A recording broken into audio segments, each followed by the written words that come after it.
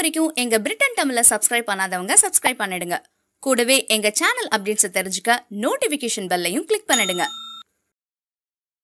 தமிழகம் மற்றும் புதுச்சேரியில் அடுத்த 5 நாட்களுக்கு லேசானது முதல் மிதமான மழைக்கு வாய்ப்பு உள்ளதாக சென்னை வானிலை மையம் தெரிவித்துள்ளது.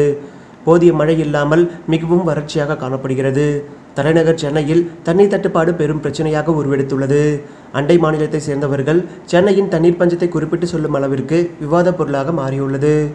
சென்னையில் மழை எப்போது தலைக்காட்டும் என எதிர்பார்த்து காத்திருந்த நிலையில் மக்களுக்கு கடந்த 2 நாட்கள் விட்டுவிட்டு பெய்து வரும் மழை ஆறுதலை அளித்துள்ளது. இந்த நிலையில் அடுத்த 5 நாட்களுக்கு மழை பெய்ய வாய்ப்பிருப்பதாக சென்னை வானிலை ஆய்வு மையம் தெரிவித்துள்ளது. வெப்பச்சலனம் மற்றும் தென்மேற்கு பருவமழை காரணமாக சென்னை, திருவள்ளூர், காஞ்சிபுரம், திருத்தணி, கடலூர், தேனி, நீலகிரி உள்ளிட்ட மாவட்டங்களிலும் புதுச்சேரியிலும் லேசானது முதல் மிதமான மழைக்கு வாய்ப்பிருப்பதாக கூறப்பட்டுள்ளது. சென்னையில் வானம் மேகமூட்டத்துடன் காணப்படும் என்றும் மாலை அல்லது இரவில் லேசானது முதல் மிதமான மழை பெய்யக்கூடும் என்றும் தெரிவிக்கப்பட்டுள்ளது.